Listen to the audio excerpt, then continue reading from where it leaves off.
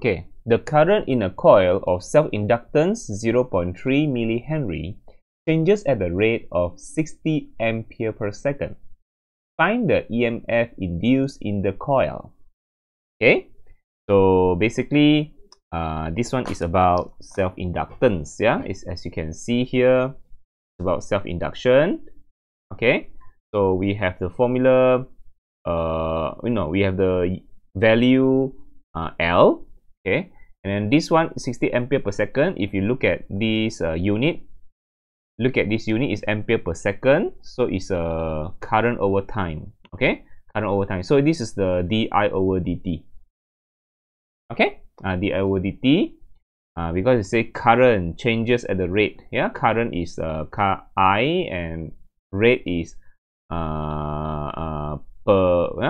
it's about time, isn't it? So di over dt lah is 60 ampere per second. Okay, rate of change of current. So find the EMF induced. So I want the EMF induced. Okay, so EMF induced by the self-induction process. Okay, so self-induction, these are the formulas that you can remember. Okay, and anyways, in the previous example, I already list out important units for the self-induction. Yeah, maybe I should just carry forward here. Okay, wait a second. Yeah, yep. Okay, hold on a second. Okay, so find EMF induced. So these are the formula.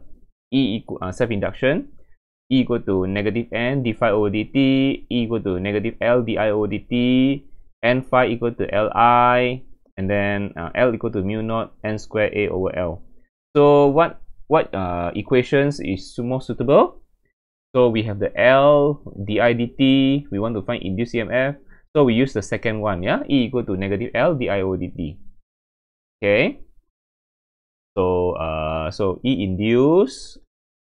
Okay, let me use that formula. Okay, E induced equal to negative L di over dt.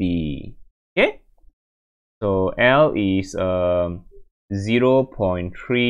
millihenry. Yeah, 0.3 millihenry. Milli is you need to change to SI unit.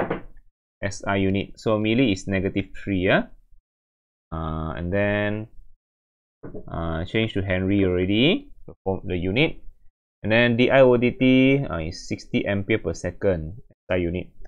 So okay, let's calculate.